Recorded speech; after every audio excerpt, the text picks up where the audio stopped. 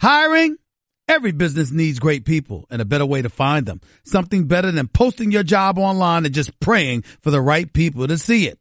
ZipRecruiter learns what you're looking for, identifies people with the right experience, and invites them to apply to your job. These invitations have revolutionized how you find your next hire. In fact, 80% of employers who post a job on ZipRecruiter get a quality candidate through the site in just one day. And ZipRecruiter doesn't stop there. They even spotlight the strongest applications you receive, so you never miss a great match. The right candidates are out there. ZipRecruiter is how you find them. Businesses of all sizes trust ZipRecruiter for their hiring needs. Right now, my listeners can try ZipRecruiter for free. That's right, free.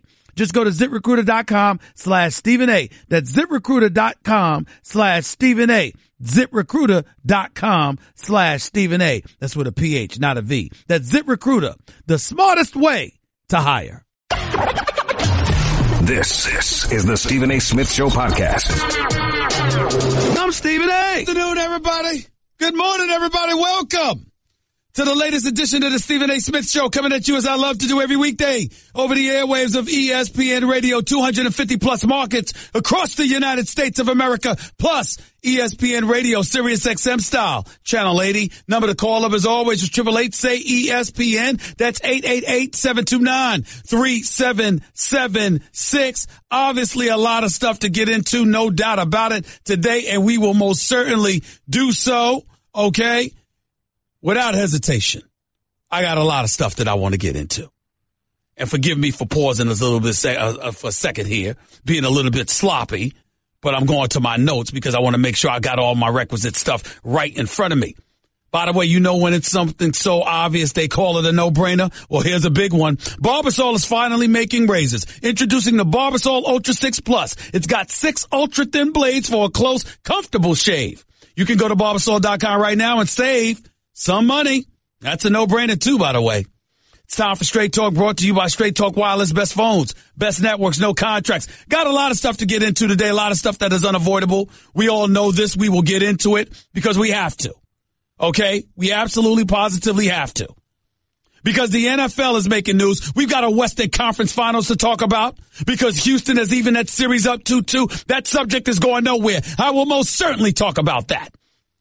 Because I saw some heroics last night and some individuals that deserve major, major props. We've got an Eastern Conference Finals going on in Boston, Massachusetts tonight. Game 5, that series is tied 2-2. LeBron James is going into Boston, Massachusetts to go against the Celtics. Cleveland loses this game. As far as I'm concerned, they lose the series. We'll be talking about that one.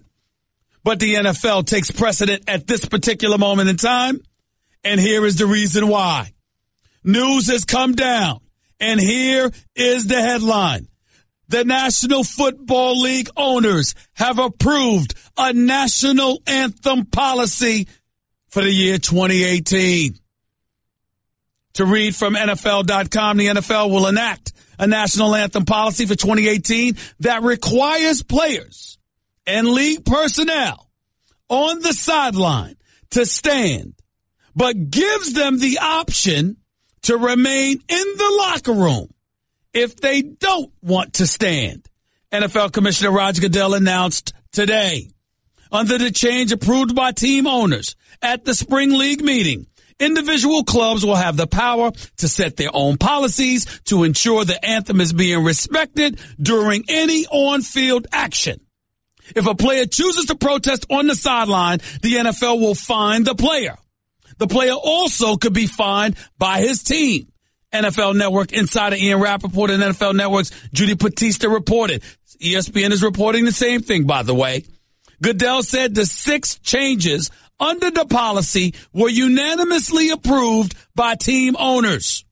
Quote, the policy adopted today was approved in concert with the NFL's ongoing commitment to local communities and our country, one that is extraordinary in its scope, resources, and alignment with our players, Goodell said in a statement.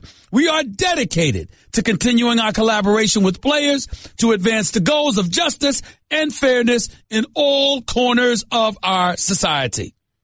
It was unfortunate that on-field protests created a false perception among many that thousands of NFL players were unpatriotic. This is not and was never the case. The NFL Players Association says it was not consulted about the new policy before owners voted on it. From the NFL Players Association, here's a quote. The NFL chose to not consult the union in the development of this new policy. NFL players have shown their patriotism through their social activism, their community service in support of our military and law enforcement, and yes, through their protest to raise awareness about the issues they care about.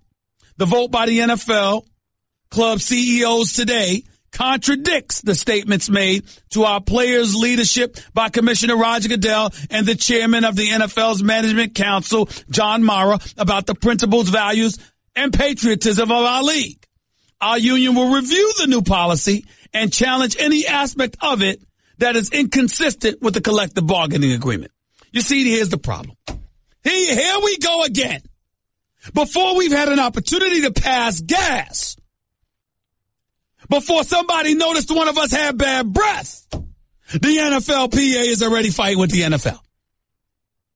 Because of the mere fact that these rules were not thrown in the direction of the Players Association for approval before they were adopted by the NFL. Here you're having a Players Association who has admitted they have not seen the new policy, already challenging something they haven't even seen. So we got that problem right there. Let me tell you what the bigger problem is, ladies and gentlemen. Contrary to what people like my producers and others will say, in terms of this problem being resolved, no, it isn't. Do you think the American people are fools? Do you think folks in America are fools? Do you think we, as spectators, as fans, are fools? No, we're not. Ladies and gentlemen, this is still a problem. And you know why it's a problem? Because the NFL didn't deal with it a long time ago. The cat's out of the bag now. Who the hell told y'all this is going to work? Will Kane filled in for Molly Qerim today on First Take, did an absolutely outstanding job moderating. There's actually some hope for him after all. I thought he was a lost cause. He actually moderated well. I got to give him credit where credit is due. Not better than me, of course, but he has potential. I'm only playing with him. Here's the deal. The reality is this. Like I told him, like I told my man Max Kellerman on First Take this morning, every weekday from 10 a.m. to 12 noon Eastern Standard Time. That's my television show. The cat's out the bag. You've already told the world where you stand. You've got the President of the United States, in my opinion, on this vendetta tip, targeting the NFL in such a way that made things uncomfortable. And now you think, by sheer virtue of the fact that you're going to let folks stay inside the locker room and not come out onto the field during the national anthem, that's going to resolve matters? Well, what about when they come running onto the field after the national anthem is played? You don't think fans, his constituency, and others who support their position of labeling the players anti-patriotic? You really think they're not going to notice guys coming out of the locker room? The cat's out of the bag. They'll be what? Unless you're going to put on somebody else's uniform, unless you're going to disguise your numbers, what difference does it make? You better come out there with one of those capes on, disguising your uniform number and what have you, and do it that way, because as long as they see you coming out of that locker room after the national anthem is being played, you're one of those guys. You are Colin Kaepernick. You are Eric Reed. You're anybody who takes that position. That's who you are. Who told you you're going to be able to get away with that? Now, for the record, let me state this to all of those quote-unquote patriots out there. The people who are anti-American would happen to be you. In this country, you have a right to protest. In this country, you have a right to peaceful protests. In this country, you have a right to do those things, particularly if you're not inhibiting anybody else's enjoyment. Colin Kaepernick's protest never once got in the way of a football game being played. It didn't stall traffic. It didn't block the gates, the entrances through the turnstiles. It didn't interfere with the game once kickoff time arrived. It did nothing. All of this uproar that was created was simply because of something you don't like. I would remind you that once upon a time, Colin Kaepernick sat down for the national anthem. And then a gentleman who served in our military approached him and explained to him how disrespectful that was. And that he would prefer that you do something else because anything else came across as flagrantly disrespectful to our servicemen and women. And Colin Kaepernick said, I certainly did not want to do that, which was why he came up with taking a knee. But people forgot that.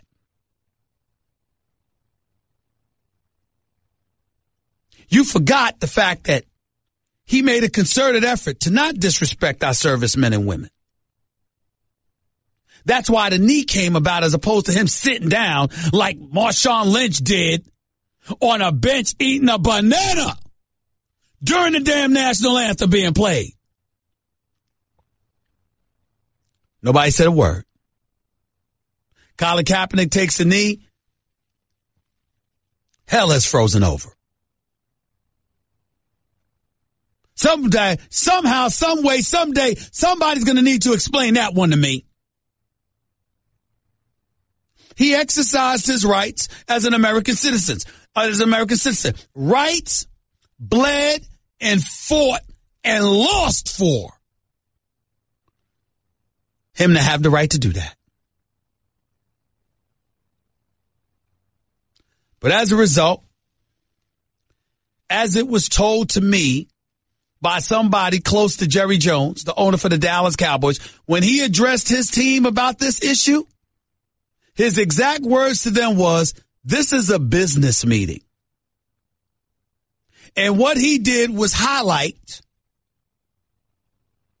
how it was compromising his bottom line, the bottom line of the National Football League, and how ultimately it would trickle down to them if they didn't fall in line.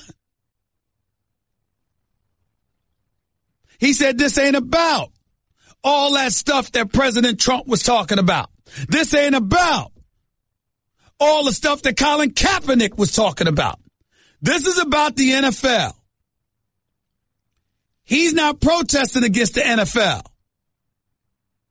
He's using the NFL platform to protest against things ailing our society, which is fine if it would not cost us with our bottom line. But since it is costing us with our bottom line, we've got to prioritize. We got to make a decision. That's what Jerry Jones said. And from my understanding, it's what quite a few owners said. They weren't speaking against the rights of athletes. They weren't speaking against black folks. They weren't speaking against law enforcement officials. They weren't speaking against anything other than what affected their bottom line. Because in the business of football, you're about the business of football. Colin Kaepernick actually would have had a stronger argument if he were protesting the NFL. Because then it would make sense. And whatever position you took against the NFL, at least somebody could sit up there and say it's the NFL. But when you're not even protesting against the NFL, but it is affecting their bottom line, Jerry Jones and other owners like McNair and Snyder and others stood up and said, why should we allow this to affect our bottom line? And your problem is not even with us. You still want to wear an NFL uniform. You still want to play in the National Football League. You still want to collect this check. Then why are you compromising our checks? That is not difficult to comprehend. And so now we come full circle to the NFL implementing a policy that should have been implemented years ago. Should have been implemented it. Should have been in place.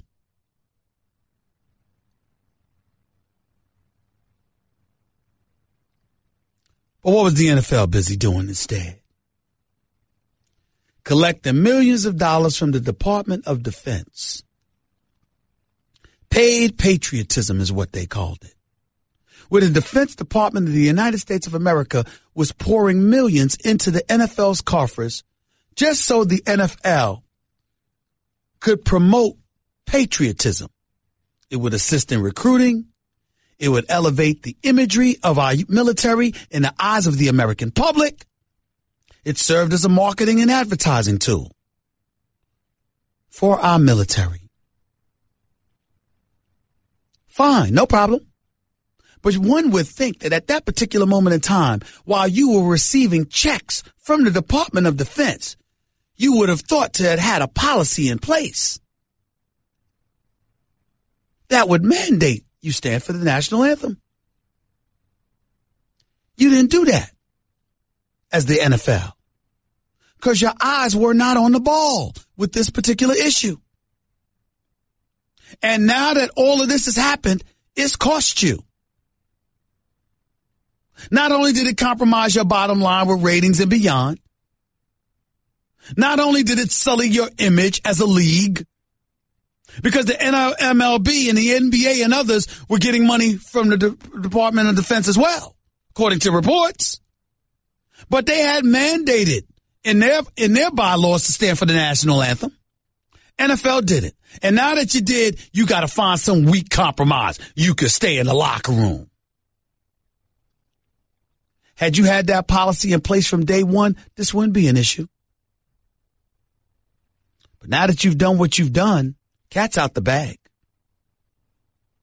You can act if you want to, like no one's going to notice. Yes, they will. If they want to. Let Tom Brady or Aaron Rodgers or Ben Roethlisberger or Deshaun Watson even or somebody, let them come running out that locker room after the national anthem's being played and watch what happens. Cat's out the bag. Cat's out the bag. 888-SAY-ESPN. It's 888-729-3776. In no way am I saying this is the wrong thing to do. There's nothing wrong about it. I just don't think it solves the problem that the NFL and its owners have at this particular moment in time. At any given moment, the president or somebody in a position of influence and power can decide, I want to bring attention to this bogus. What if the president right now, Donald Trump, came out and told his constituency, this policy is bogus. Who does the NFL think they're fooling? Ladies and gentlemen, they haven't resolved anything. The issue is still the same. These guys are bad dudes. This is still unpatriotic. What if Donald Trump came out and did that? What possible defense could the NFL have in its favor? One would argue they're more at the mercy of the president now than ever before. Literally, as owners, as a league, you are sitting around praying that the president doesn't come out and speak on this issue against you. Because if he does, nothing's solved. You can stay in the locker room all you want to. Got to come out. And when you come out and they see that you weren't there for that national anthem, uh-oh. Here's Roger Goodell, the NFL commissioner, speaking on this new anthem policy. Listen to what he had to say. From our standpoint, this is a great opportunity to continue that partnership with our players and keep the focus on the progress and the programs that we think are so important in the communities. We're proud of that support, and we think that that's how change is really going to be made. Clearly, our objective as a league and to all 32 clubs, which was unanimous, is that we want people to be respectful to the national anthem. We want people to stand. That's all personnel, and make sure that they treat this moment in a respectful fashion. That's something that we think we owe. We have been very sensitive in making sure that we give players choices, but we do believe that that moment is an important moment and one that we are going to focus on. That was the Commissioner, Roger Goodell. You've heard what I had to say. You hear what he has to say. What do you have to say? 888-SAY-ESPN. It's 888-729-3776. That was Straight Talk Wireless, nationwide coverage in America's largest and most dependable 4G networks, 4G LTE networks, rather. Lots of stuff to get into, and we will continue. Right here on the Stephen A. Smith Show, ESPN Radio. Coming up in a few minutes, the WBA, IBF heavyweight champion of the world, Anthony Joshua out of the UK. He was at the basketball game last night. He's in negotiations to fight Deontay Wilder for the heavyweight championship of the world. I personally think it's going to be a big-time fight. It'll be box office. But he was at the basketball game last night. Wanted to come on. I'm happy to have him on. Looking forward to talking to him. I think this is somebody you guys will like. All of you will like. Plus, I'm going to get into the Eastern Conference Finals. Of course, the Western Conference Finals, and how CP3 and James Harden saved Houston's season last night. There is so much to get into. I can't wait to talk about that. My man Brian Windhorst is coming on to start out for hour number 2 as well, so I'm looking forward to it. Plus, we've got a game in Boston tonight, Game 5. The Celtics host the Cleveland Cavaliers and LeBron James. Got to win this game if you're Cleveland. You don't want a Game 7 in Boston. I'm a one-trick pony, literally. I show up at kids' parties and act cute. That's pretty much it. So excuse me for being bitter. When Geico says not only could we save you money on car insurance, but we do more. Like give you 24/7 access online, over the phone, or even via our award-winning mobile app. Well, ooh la la. Aren't they multi-talented? Hey, I said organic carrots. Geico. Expect great savings and a whole lot more. You're listening to the Stephen A. Smith Show podcast. 30 minutes past hour number 1 back here on the Stephen A. Smith Show, ESPN Radio. Listen, the NBA Finals is a big deal, obviously, and I'm going to get into that heavily as the show progresses today, and I'm going to talk about it a little bit right now, but I'm going to veer right just for a few minutes or so because it is my honor and privilege to have my next guest on the line. This guy's from the UK. He's not from the United States. We don't care. Right now, he's 21-0 with 20 KOs. The WBA, the IBF heavyweight champion of the world, Anthony Joshua, is on the line with yours truly right now. What's going on, man? How are you? I'm feeling good. I had a good time yesterday at the game, and I'm just heading to the boxing gym now to get in a workout. How are you feeling? I'm doing great. First of all, it was great meeting you for the first time. I saw you at the game last night. You had an NBA Western Conference Finals game with Houston and Golden State. Before I say anything else, how did you enjoy the game, and how much are you into basketball? So in the UK, or in general, I've never been a massive sports fan. Parents were always working, so it wasn't a priority. But what I do admire is watching elite athletes at the top of their game perform. And I have to say, those guys are unbelievable athletes, and they've done a great job yesterday. And entertainment-wise, was 10 out of 10 as well. Were you surprised at all that the home team lost, that the Golden State Warriors lost? Were you surprised at all, or did you see it coming? You know, Harden put up a good game. You know, they done well. It was close. It was very close, and I didn't see it coming because Warriors started off very, very well. They were ahead. So, you know, start as you mean to finish. But, you know, so maybe a bit of fatigue or lack of concentration played a part, and you know, Houston managed to come back. But all in all, it was a good game, and I think they play again on Thursday, right? Yes, they do. Yes, they do. Yeah, in Houston. In Houston, so maybe they always bounce back from a loss. People like to bounce back from a loss. I got you. We're talking to Anthony Joshua, holds 2 of the heavyweight championship belts. He's right here with Stephen A. on ESPN Radio. Let's get it. I mean, because I've had Deontay Wilder on my radio show before, and I've never had the pleasure of talking to you. This is an extreme honor for me because I'm a big boxing fan, and I love what I see you do right now. Let me ask you this. Let me ask you this question. How badly, I mean, I know you're the heavyweight champion. You're the most popular heavyweight in the world right now. Is it a situation where it's the next man up, or do you really, really want Deontay Wilder badly? Deontay Wilder is the next man up. So that's how I'm looking at it. It works both ways. Because I've gone around my career from my 16th fight number 16, I became heavyweight champion of the world. And I'm 21 fights in now. And I've gone and had a heavyweight championship fight. I unified the division. And I had another unification fight with Joseph Parker to secure. I have 4 heavyweight championship belts now. And Wilder's got my last one. So now, putting that fight together will be the cherry on top. And that's what we've been working towards. And I feel like it has to happen because this is what I've been working for. And he's got an opportunity to show that he's the best. So the best of the best come together. And it will be very entertaining. If we can take anything from that basketball game, entertainment-wise, into the boxing arena, it's going to be a good night.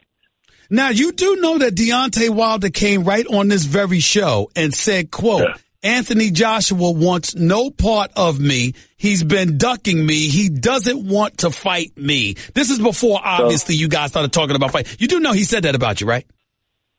So my view is, for a living, I fight. For a living, Wilder fights. So in all of my life, I've been fighting.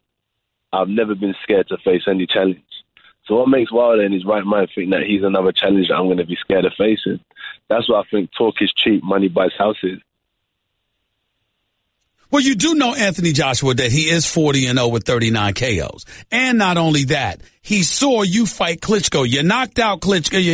You beat Vladimir Klitschko with the TKO. That was a tremendous fight. You got up off the mat and you beat him down. You dropped him first. He got you with a right hand. Then you came a couple of rounds later and you finished him off. I think Wilder saw that fight and saw Klitschko catch you with that right hand, and he believes he wouldn't have got up with a right hand coming from me.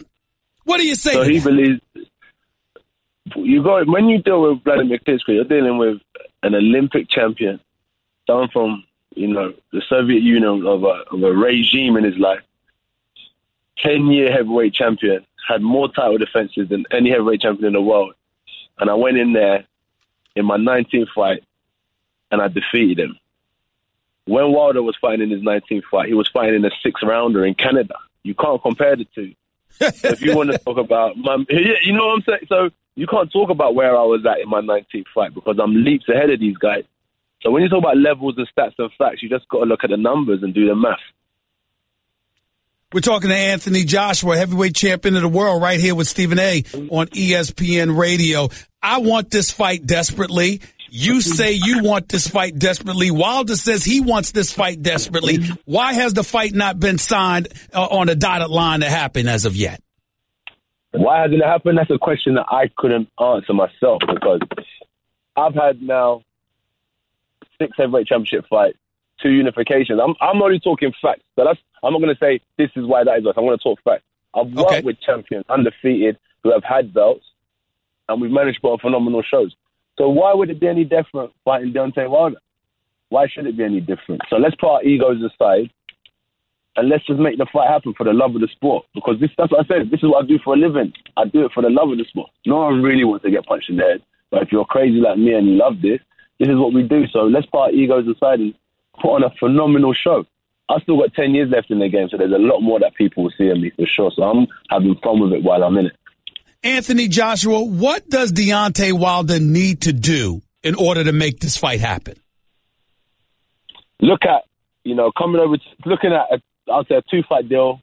Let's cater for the UK fans and let's cater for the American fans as well. And look at really what his worth is, because this is where I work with my promoter, my manager, and you have to look at the value from a profit and loss perspective. And just be realistic about what you want out of the fight.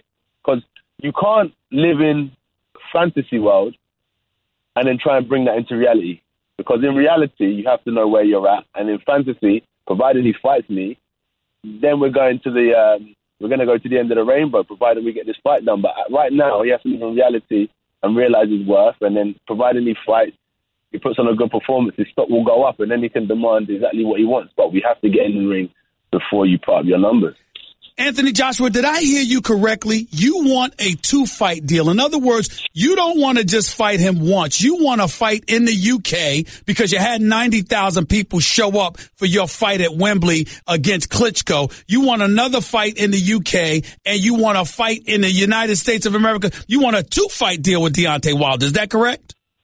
100%. And I'm not in the business of having a one fight, and, it's not like I'm trying to just cater for one side of the world. I understand that there's a massive audience out here, and he's been catering for the audience in America. And being a world champion means you fight everywhere in the world. And I know America is the mecca of boxing, so I want to definitely compete here. And what better way to announce a fight to become the undisputed heavyweight champion of the world? So let's start off in the UK. As you said, I've been catering for all of these 90,000 fans. I've managed to capture 4 heavyweight title belts.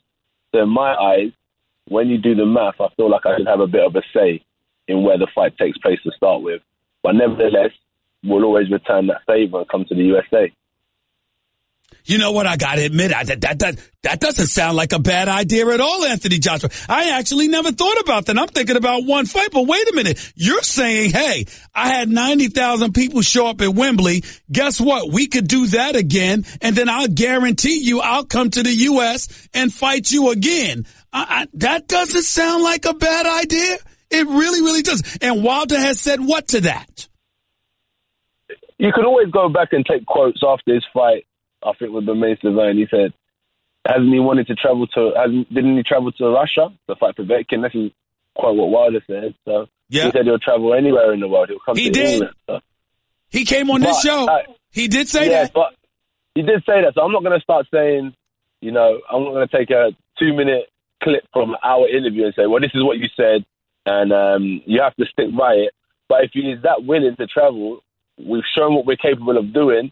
Let's get him involved in the party. Let's have some fun. This is fun to me. Let's rock and roll. Honestly, I live for this. I breathe for this. That's why I managed to put myself in a position, and I'm ready to kind of continue down this journey. There's no fear in my heart, man. This is what I decided to do from 18 years old.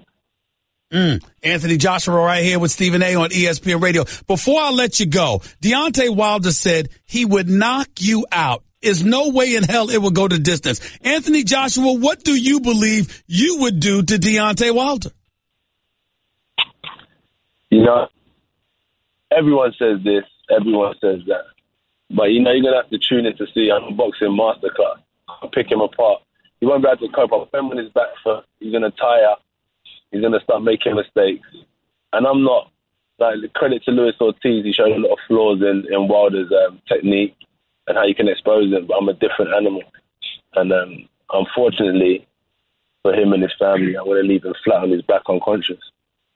So you're basically saying, you're guaranteeing a knockout too, is that correct? That's what we do. That's what we do. My man, I want to let you know it was great talking to you. I'm going to be talking about this potential fight. It was an honor to meet you. I really wish you nothing but the best. I can't wait to see this fight. I want y'all to sign it on the dotted line and get it done. Do you have a preference in the United States where you would like this fight to take place? Because Vegas is an option, New York is an option, but that 100,000 seat stadium that is Jerry World in Dallas, Texas is an option too. Do you have a preference? And that's what I was going to ask you. Number one, where is the biggest stadium? And number two, let's go, if everyone's going right, Vegas, New York, let's go left. Let's go to the biggest stadium and do something completely different. Why do we have to do the same thing? Let's go to Dallas. That would be Dallas. Why not? That would be Dallas. Vegas, you get 19,000 seats. Madison Square Garden, 19,000. But it ain't Wembley like 90,000. That would have to be Jerry World in Dallas. Yeah, man. I'm ready. I'm looking forward to it. My man, thank you so much for taking time out of your schedule, and it was great seeing you at the playoffs last night. Thank you to all the listeners as well that are tuning in, and stay tuned for more news to come very soon. Thanks a lot, buddy. You take it easy. I'll talk to you down the road. Take care, Thank you. Thanks, all right, buddy. the one and only Anthony Joshua. 4 belts in the heavyweight division, a heavyweight champion of the world. He's got 1 belt that he's after, and that's the belt Deontay Wilder is holding. Who do you think will win that fight? Very, very interesting. I can tell you that much. Both of them can hit. Both of them got power. They're heavyweights. And Anthony Joshua is incredibly powerful. Thousands upon thousands of fans will follow him from Europe to see him. If they came to see Ricky Hatton against Pacquiao or Mayweather, you best believe they'd come to the States to see him against Deontay Wilder, the undefeated heavyweight champion with 1 belt, 39 KOs in his 40 fights. But Deontay is from Alabama. If the fight was in Dallas, they'd drive down there to see him too. So I think Jerry World would be packed 80, 90,000 strong for that fight. I know I'd be there, and I think you should too. Your calls and more in a minute before my man, Brian Windhorst, comes on to talk about these conference finals in the NBA. You're listening live to Stephen A. on ESPN Radio.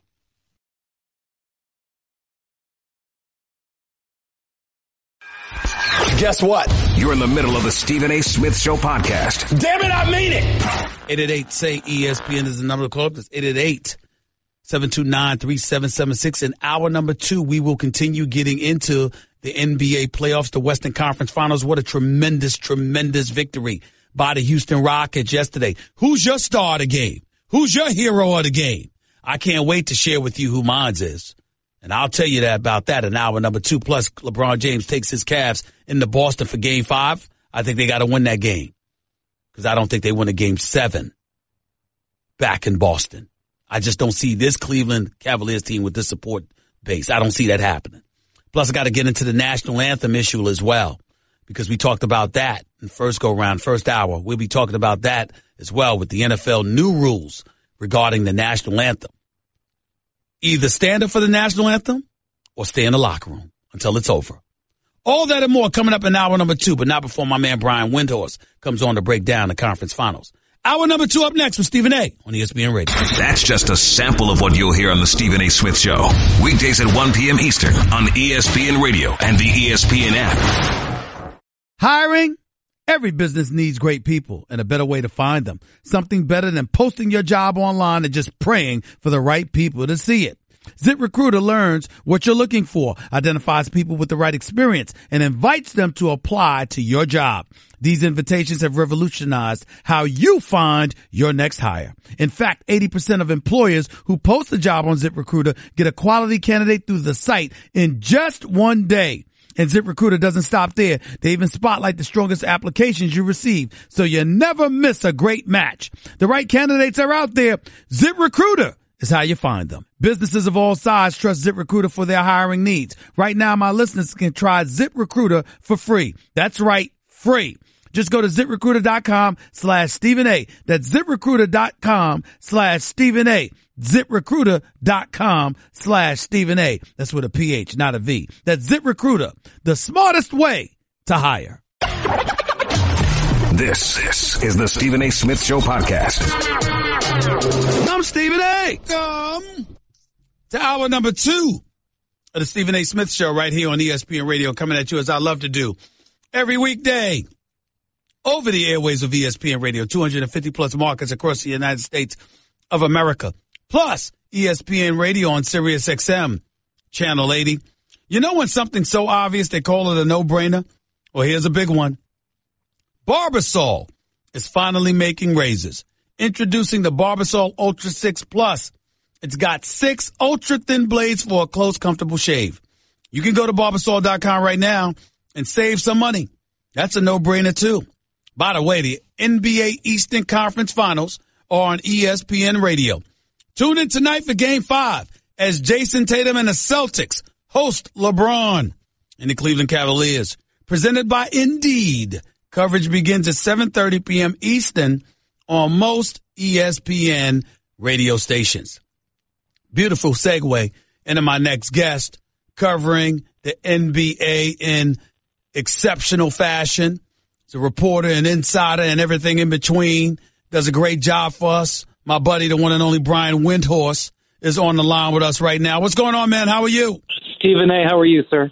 I'm doing all right. Always good to talk to you. First things first, before I get to the conference finals you are covering, because I know you're in the East, Your thoughts about what you witnessed last night from Houston in their victory against the Golden State Warriors?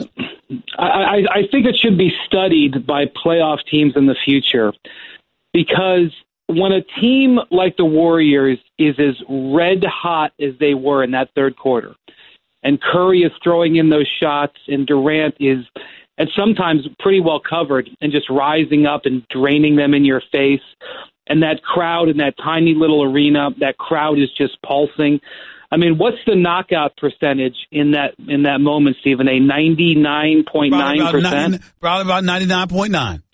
And it was so impressive to me that the Rockets would stand up and continue to fight and continue to grind. These NBA games are so long. You are going to have the opportunity to recover. Really, recovery is a huge part of an NBA playoff series. And so regardless of the individual moments that happened, and certainly Chris Paul played a wonderful game, one of the best games of his career probably, their ability, and I thought, the TNT crew had some sound inside from D'Antoni in the huddle.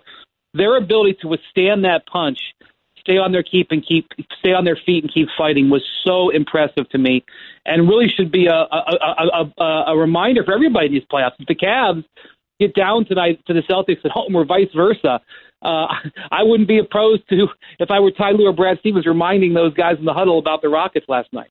I got to admit to you, Brian Windhorst, I mean, I looked at the Houston Rockets last night. I'm stunned after that onslaught by Steph Curry and those boys in the third quarter, when Steph hit 5 threes and scored 17 points and was shimmying all the time and everything else. I thought Houston was done. I really, really did. And for them to come back, it's one thing for them to have the moxie, the bravado per se, thinking they could knock off the reigning defending NBA champions. But then to pull it off in the fashion that they did with that game last night, I think this could be the defining moment of a championship run. There's no question in my mind. They have no doubt now that they could take out Golden State. What do you make of that?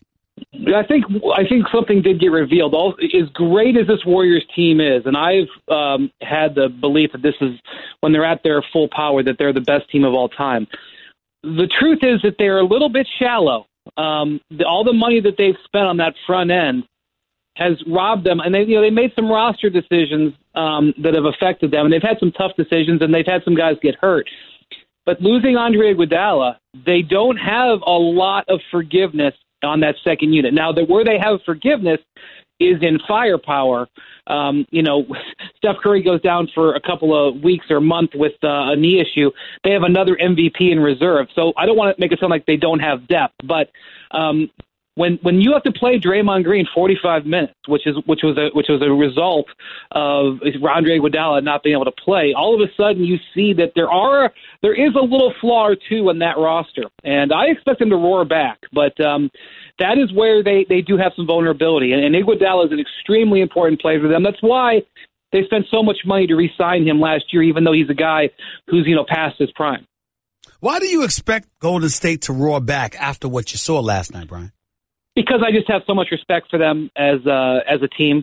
I do think that they are facing their most challenging game, since Game 7 of the 2016 Finals.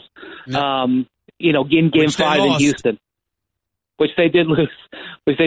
But I have a lot of belief in that team. Like I said, I do think when they're at full power. But look, we don't know about Iguodala's knee. We don't know how Klay Thompson is going to come out. If they're not their full team, they're not their full team. If they are their full team, I have confidence that they'll win, but we got to see that injury report. That's a major fact. This is what I always say to people in Cleveland who, realize that even if they get through this series with the Cavs or with the Celtics, how could you possibly ever touch a team like the Warriors or Rockets? And I always say, as I said in 2016, you always got to run out the ground ball. Because you always got to play hard, because you never know what could happen in the NBA, because teams are fragile. Yeah, the ground ball may be being hit to A.Smith in his prime, but you still got to run it out. That's what the Cavs did in 2016, and that's what the Rockets did last night. Stay with me for a second, Brian Windhorst, covering the NBA for ESPN. He's right here with Stephen A. on ESPN Radio. And I'm just going to, before I get to the Eastern Conference, I just want to dissect 3 individuals. When I look at CP3, I constantly harken back, and I know you're big on this. The starting point of when the winning took place, Brian, matters to me. I think about when CP3 was with the Clippers and they had an opportunity to go to the conference finals and they blew it with that collapse against Houston. Their next opponent in the conference finals would have been the Golden State Warriors, who had yet not learned how to win. And I think that the fact that CP3 missed out on that specific opportunity, what made last night's game to me so important for him. Knowing that he was in his first conference finals, knowing that this was the team that he was going up against, knowing that they had just lost by 41 and everybody was believing Golden State was going to run them out of here. This game was everything to him because of all of those increments, which is what made his performance so much more heroic. What do you say to that?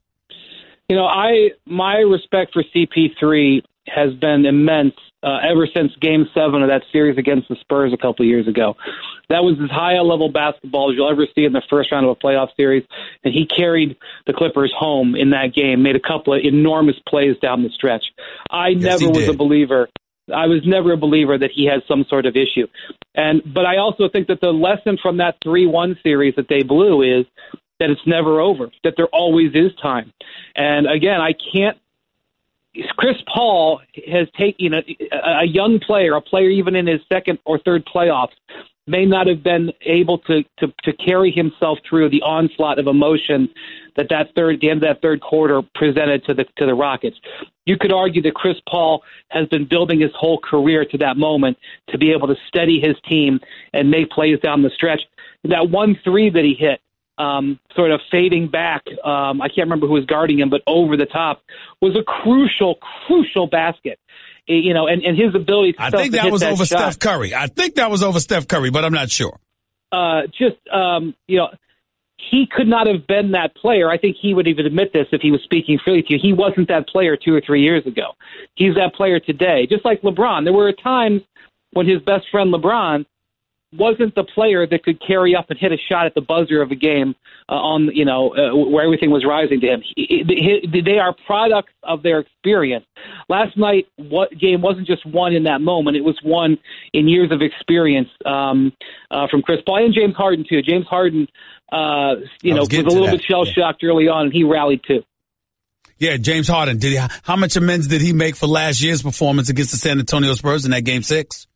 Yeah, and also just some of the moments he's had in this series where he hasn't been able to deliver. Right. When he went in there and dunked on Draymond Green when they were down, I mean, that was another message to his team. That was a message to a team that he was continuing to fight. Stephen A., I don't know how the series is going to go. My instincts are so favored towards the Warriors, but we've seen this in the past where there is a huge pivotal moment in a series and teams turn the tide, and I'm going to be waiting and watching to see if that's the case. The irony in all of this, Brian, is I can't believe we got to sit here and give Mike D'Antoni credit for defense because their defense showed up last night, too. 12 points. Whoever would have thought that a Mike D'Antoni team would hold somebody to 12 points in a fourth quarter, let alone an offensive firepower like this, the Golden State Warriors. We're talking to Brian Windhorst right here with Stephen A. on ESPN Radio. Let's get to the series that you're covering right now because I got to tell you something. I don't like the thought of Cleveland in a Game 7 in Boston with this unit.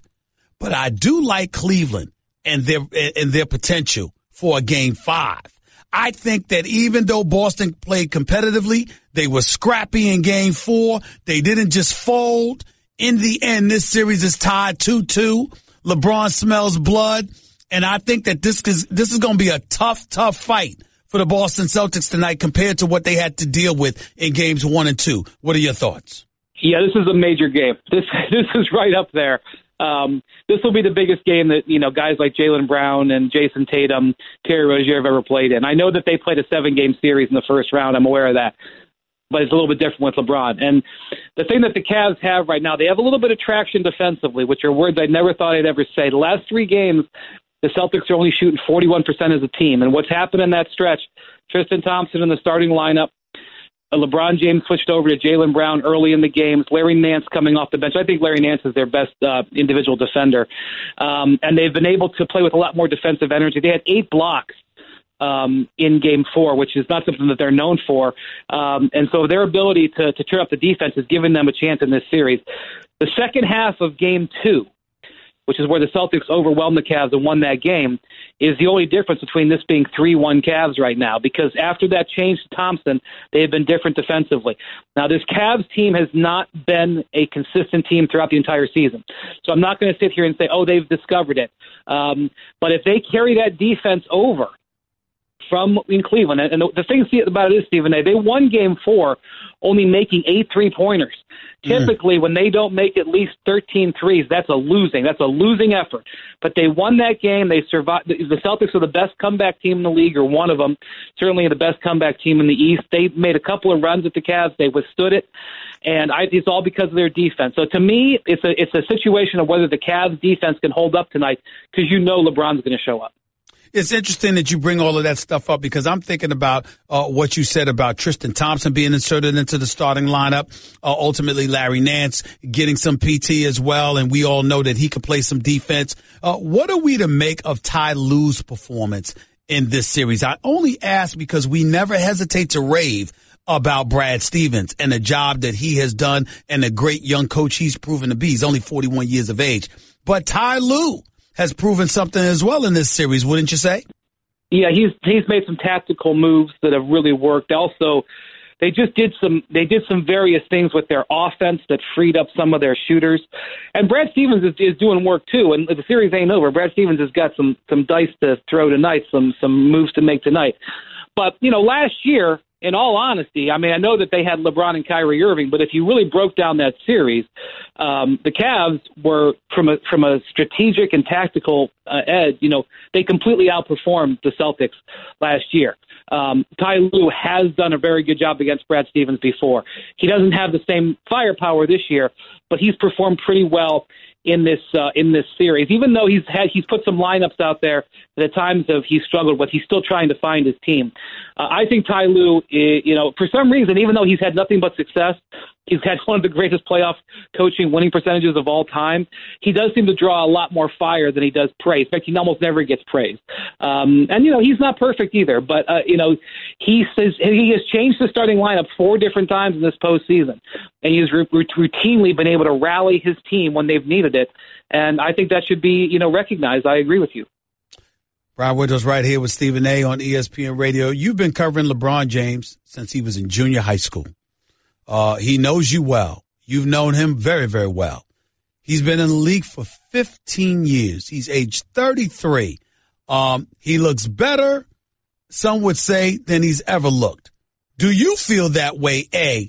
And how do you explain how great he has looked, considering the fact that he's logged over 44,200 plus minutes in a regular season in his NBA career and is approaching nearly 10,000 minutes in the playoffs? How do you explain it?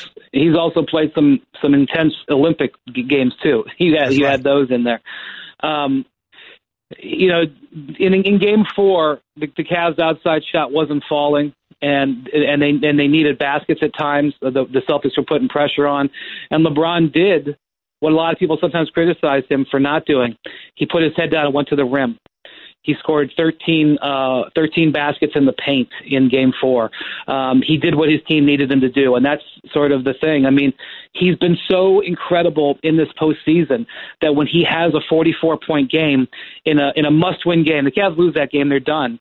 In a must-win game, he scores 44 points, and people don't make a big deal of it. He didn't make a big deal of it. He all but shrugged about his performance afterwards.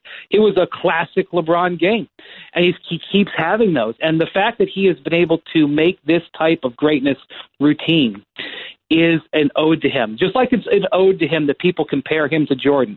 When you've risen so far in your profession that you literally have no peer who's playing with you, there's no peers you can be compared to, and you are compared to ghosts, men that you don't ever even have to face, that is an incredible compliment that nobody's comparing him to anybody else in the league. And the fact that he can have a 44-point game in a vital playoff game where he goes to the basket and plays fearless basketball under immense pressure, and nobody can flip out and realize that that's a better game than 99.9% of any NBA player will ever have in his career, is another compliment to his greatness, even though it's easy to get used to it.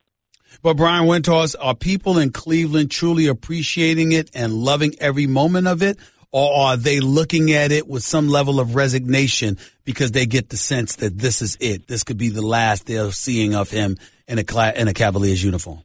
You know, there's a lot. This has been a great postseason for Cavs fans. They've gotten to see some some amazing LeBron stuff in their building. He's hit 2 buzzer-beating game winners in front of them in their building this year. Huge Game 4 the other night. Obviously, it hangs over like a cloud, but you know what else hangs over that whole crowd is that banner. And that banner, that 2016 championship, gives LeBron a lot of leeway to work out processes by himself. And I still look out there, Stephen A., and I still don't see the landing spot for LeBron that is worth severing his tie with Cleveland over. Now, we get to July 1st and we get through the draft and we see trades and all kinds of other stuff. Maybe it'll look different. But for him to sever that tie, it's got to be an incredibly compelling situation. I still don't see it. I do see it, Brian. You want me to share it with you? Please. I don't. A lot of people talk about Philly. I'm not sold on that. I can't believe that LeBron would leave Cleveland to go right up the road to Philadelphia to chase another ring. I just don't see that, okay? Houston, you want to be out west. It's plausible to me, even though highly unlikely, because they got to take care of CP3. At least that's what they've said. And pairing him with Harden and CP3, if they were to lose this series and fail to beat Golden State, him taking them over the hump against the Golden State Warriors, that's plausible to me. But I think L.A. in this sense, I think the family, the warm weather, the sunshine, a different life experience to some degree. I know they somewhat had that in Miami, but that was LeBron's individual personal goal. He had to be in a better environment to facilitate capturing a championship and learning what champions are made of. Whereas in the case of L.A., I think it's a lifestyle, family kind of thing that might influence his decision to go out there. You say that. You say what to that? If he said that, if he said, I have one act left in my career, I have a final act, and my family and I want to enjoy it in Los Angeles, and we're going to fight the good fight. In my mind, go for it, sign with the Lakers, and do your best. But from a basketball standpoint, the situation is not ideal. And he would go in knowing that he would probably have, at best, the 3rd or 4th best team. And again, now if they trade for Kawhi Leonard on June 25th, which is possible, and acquire Paul George, then we have a different conversation. But today, right, getting LeBron does not make them a championship team. And that would be a major shift for LeBron to not be on a team that would be considered, a great chance to win a championship that year. And if he says that, I understand that, and I'm prepared to deal with that, and I'm prepared to grow and build with the Lakers. Then I will say, okay, that's what your priority is. I get it. Go for it. I wish you the best of luck. But that's not who the LeBron that I know. The LeBron that I know can't stand the thought of possibly being home in June. And if he's at home in June this year, it's not going to be because he didn't have a great opportunity. The Cavs just wouldn't have got it done. So that's why I say I don't. For him to tell Cleveland goodbye, and for him to say, I'm going to go to a 3rd team, I would just think you would have to check all the boxes, or at least check off 4 of the 5 major boxes. And I just don't know if the Lakers are there. And what I'm saying, because I'm not debating it with you, because you would know better than me, I'm just giving you a perspective based on all the players involved. And you know what I'm talking about when I say that. Everybody that talks to him, about him, et cetera, et cetera. I get the impression that the one thing that he can pull off without severing that tie with Cleveland, without alienating folks and angering them, if he sat up there and said, I've done my part, I've done all I could do, it's about life now, not just about basketball. If you made that call, I don't think anybody in Cleveland could nor would have a problem with that. I think they'd have a problem with any other scenario they could come up with. As far as I'm concerned, his legacy has been set, especially his legacy in Cleveland. I believe the same thing. He can do whatever he wants. It's just a matter of prioritizing. And that's the difference between 2014 and 2010 and 2018. He's going to have to prioritize. He's not going to be able to have it all. Last question for you. Who's winning tonight's game in Boston? You know, Stephen A., I can't read this Cavs team. I respect what they've done defensively. If they bring their defense, I think they've got a good chance to take it. But they are a flat-out bad defensive team that's an overachieving. So I'm nervous about throwing the die down and saying they're going to win. But it's hard to bet against the LeBron team. And I'll say this. If I'm going to be wrong on LeBron, it's going to be because I'm late. I'm not going to be the first guy through that says LeBron's going to get beat. It's obviously going to happen at some point, but it's not going to be because I'm getting out in front of it. So if I had to side with somebody, I'm going to side with LeBron. I'm picking LeBron in Cleveland tonight because I think LeBron James knows in his heart of hearts they need to avoid a Game 7 in that building in Boston. Game 5 would be the most ideal circumstance under which to take these guys out. That way you can go back to the queue for Game 6. You don't have to go back to Boston for Game 7. But that's just me. I agree with you. Take it easy, buddy. Great work as always. Sir. Looking forward to watching you tonight, buddy. All right. Take care. Brian Windhorst, ESPN. I'm a one-trick pony. Literally. I show up at kids' parties and act cute. That's pretty much it. So excuse me for being bitter. When Geico says not only could we save you money on car insurance, but we do more. Like give you 24/7 access online, over the phone, or even via our award-winning mobile app. Well, ooh la la. Aren't they multi-talented? Hey, I said organic carrots. Geico. Expect great savings and a whole lot more. You're listening to the Stephen A. Smith Show podcast. 888-SAY-ESPN. It's 888-729-3776. He hasn't called back yet. I might be getting off the hook right now. That might be a good thing. It really, really might. Bill in Queens, you're live with Stephen A. What's up? Good afternoon, Stephen. Thanks for taking my call. I'm all right. Go ahead, on Bill. the national anthem, I have to respectfully disagree with two things you said. One, okay. You said that it's everybody's right to protest. It's your right to protest on your time. If I'm at work or you're at work, you can't do whatever you want to do. We have people that we answer to that make rules, just like the owners of the NFL. And I believe you have said this, that the owners have a right to be upset if this protest is affecting their bottom line. Well, listen. So you have the right. You have the right. You do have the right to protest. You also have the right to face the consequences. What I'm saying about having a right is that you're not going to be incarcerated for it. In this country, you do have the freedom to protest. And right, usually protests are disorderly. In the end, what I would say to you about this bill is that I still come to that belief with football because there was no law mandating that they could not. No bylaws. Like the NBA mandates you stand. They didn't do that in the NFL. You see what I'm saying? I work for the city of New York. If they want me to wear a pink bunny suit to work, I can't say I'm not going to wear it. Well, you either wear it or you're unemployed. Time out. Bill, you're not listening. The NFL did not have anything in its bylaws prohibiting that. Kneeling for the national anthem. The NBA did. The NFL dropped the ball because they didn't have those rules in place. So there was never any violation. If I come in tomorrow morning, I'm Jerry Jones, and I come into the locker room tomorrow morning, I sign your paycheck, and I say from now on, nobody's kneeling, or there's going to be consequences. You know why you're wrong, Bill?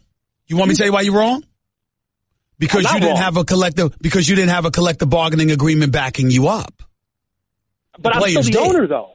Yeah, but why do you think that the owners had a problem? Because they couldn't force these guys to do anything because they had a collective bargaining agreement. Otherwise, they would have been done exactly what you just said they would have done.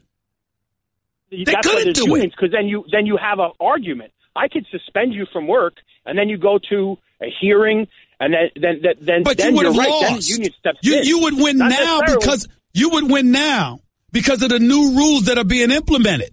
What I'm saying to you is that those rules were not in place. So because they were not in place, you didn't have a leg to stand on to mandate that the players do anything of the kind. You didn't have a right to do that because you didn't have the rules in place. That was where they dropped the ball, which was why they have this stuff going on with the league meetings. If it were not for that, they would have already done it. I can tell you right now from experience with state arbitrators in New York, it's not always that simple. And the bosses, I don't want to say they can make up rules as they go along, but they can implement things that don't necessarily aren't spelled out in a contract, and you go to arbitration and you lose. That's okay. The real world. That is the real world, but that ain't the sports world. But I appreciate your point. Thank you. Take it easy. 888-SAY-ESPN. That's 888-729-3776. Is that my man I see calling in right now? Is that him? Ladies and gentlemen, on the line right now is the actor, comedian, singer extraordinaire, the one and only Jamie Foxx is on the line right now. Yes. Why are you calling my show in the middle of the afternoon, Jamie Foxx? First of all, let's be very clear. Let's be very clear. Very clear. Cleveland A.Smith is very upset right now with my brother Stephen A.Smith. Stephen A.Smith, this is all I got to ask. I think, first of all, let's just be honest. This is the excitement in basketball and NBA that we didn't think we were going to get. We thought that the Golden State Warriors were going to roll right through. I mean, we were all guilty of saying it was a wash. We didn't anticipate the heart of a Chris Paul, which I really think he turned the corner last night. He turned the corner because, everybody gets to that point in their life where you go like, I always fail at this point. And he turned a huge corner in front of everybody. That shocked the world. Here's what I don't understand. And maybe you could give me some clarity on this. Mm-hmm. Had that been LeBron James last night on the losing end of that, there would be pitchforks. There would be people tearing down this man's legacy. I'm just asking why, and I have to, I'm not accusing you, Stephen A. Smith, but you are one to go at someone. I've seen you. Oh, and he was absolutely god-awful. I don't care what anybody says. He's the worst. He shouldn't have been born. Talk to his parents. Why did his parents have him? Why did his parents even have him? That's what I want to know. This is what I want to know. I want to know because I think I had an answer, but why is there a different measuring tool when it comes to LeBron James and anybody else? I'm going to say this to you, Jamie Foxx.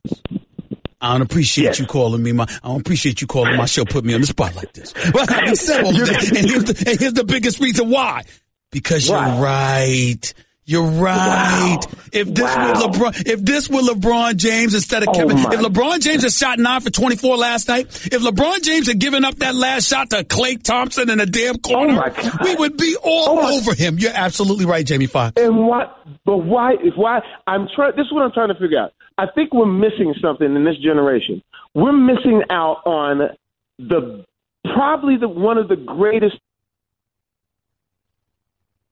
to cloud, and there's so many different things attached to him, nuances and things like that has nothing to do with the game of basketball. We can't figure out. I'm a huge LeBron fan. At the same time, I put myself in. Back in the day when Kobe was killing everything, I was rooting against Kobe because I was a Maverick fan. So everything he did, I figured out a way to say that it was wrong. He scored 81. Oh, yeah, but I mean, that was a leap year, though. It was May 29th. I would always figure out something to try to take a chink out of Kobe. Jamie, are you there? Jamie, we lost you. If that's what we're doing. Well, listen, I will say this to you.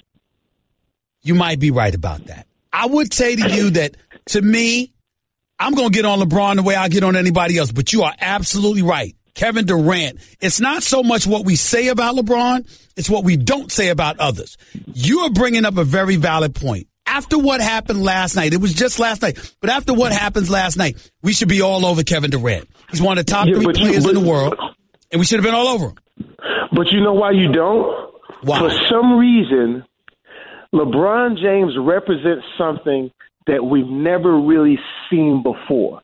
He's a killer without the killer instinct that we all claim he doesn't have. He's a nice guy. He does all of these different things that we just can't put our mind around. I don't know what it is, but when you say LeBron James, it's two reactions. It's either they love him to pieces or they hate him. There's no either he's at the top of the mountain or he's at the bottom of the ocean. And I just think that it's because he's so great, and we take it for granted. Think about this, Stephen A., and I'm gonna let you go. Think about this. Think about what this guy does with people he just met. I can't believe I gotta rush the great Jamie Foxx because I only got a minute left. But go ahead. Gotta go. No. But just think. Listen, I just want to know. All I wanted to know is, first of all, forget about that. How great is the NBA right now? It's exciting. It's wonderful. And you keep it exciting, Stephen A. Smith. And I want to say this all day. I will see you one day. Cleveland will be talking to you soon. So make sure we set up some time to go to dinner. What do we have to do? I love what you do, Stephen A. Smith. Hold it. Not only are we going to dinner, I need you, bro. I got to host NBA Final specials live from the NBA Final 1 hour specials. I have to have you on as one of my guests. I'm there, bro. Please. Come on. Consider it done. I'm there. And dinner is on me, not Cleveland A. Oh. Not Cleveland A. It's on me. Stephen A. Cleveland A. All right, baby. Love you, bro. Thanks a lot, man. I'll see you soon. Peace. No doubt. The one and only Jamie Foxx right here with Stephen A. on ESPN Radio. By the way, it's time to ditch your outdated sports drink and switch to Body Armor sports drink with natural flavors and sweeteners and no colors from artificial sources. Body Armor is the more natural, better sports drink. Gonna close out the show in just a few minutes. Jamie Foxx calling in impromptu, unexpected, to the Stephen A. Smith Show on ESPN Radio. And by the way, this is not Cleveland A. It's Stephen A.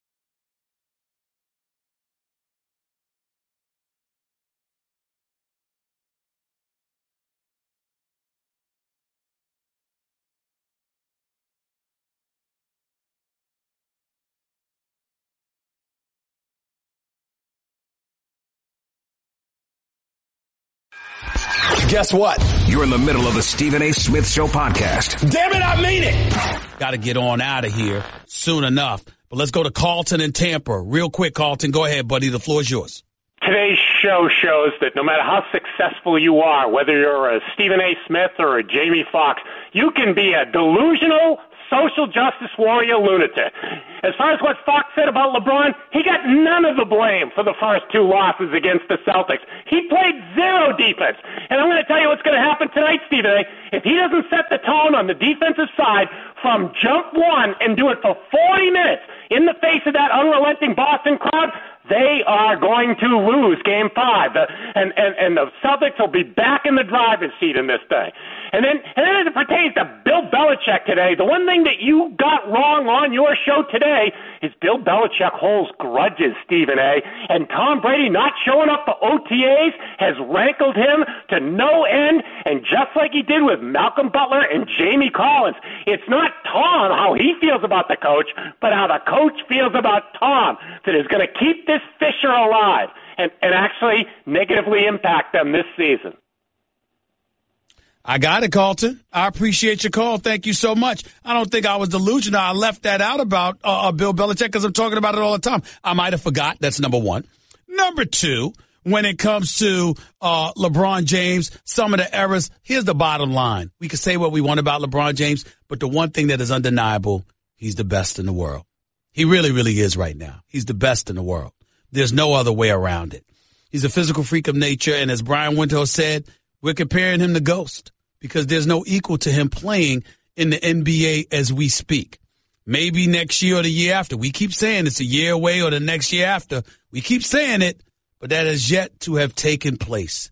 These are the kind of things that we're thinking about. Game 5 tonight, Cleveland versus Boston. I'm picking Cleveland. I ain't sure about it. I'm not even confident about it, but I picked Cleveland in 6, and I'm sticking to it. Talk to y'all tomorrow. Peace and love. That's just a sample of what you'll hear on the Stephen A. Smith Show. Weekdays at 1 p.m. Eastern on ESPN Radio and the ESPN app. Hiring? Every business needs great people and a better way to find them. Something better than posting your job online and just praying for the right people to see it.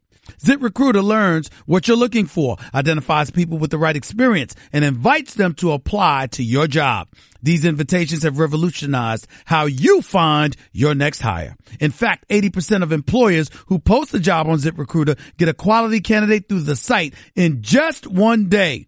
And ZipRecruiter doesn't stop there. They even spotlight the strongest applications you receive, so you never miss a great match. The right candidates are out there. ZipRecruiter is how you find them. Businesses of all sizes trust ZipRecruiter for their hiring needs. Right now, my listeners can try ZipRecruiter for free. That's right, free. Just go to ZipRecruiter.com/Stephen A. That's ZipRecruiter.com/Stephen A. ZipRecruiter.com/Stephen A. That's with a PH, not a V. That's ZipRecruiter, the smartest way to hire. You're listening to the Stephen A. Smith Show podcast.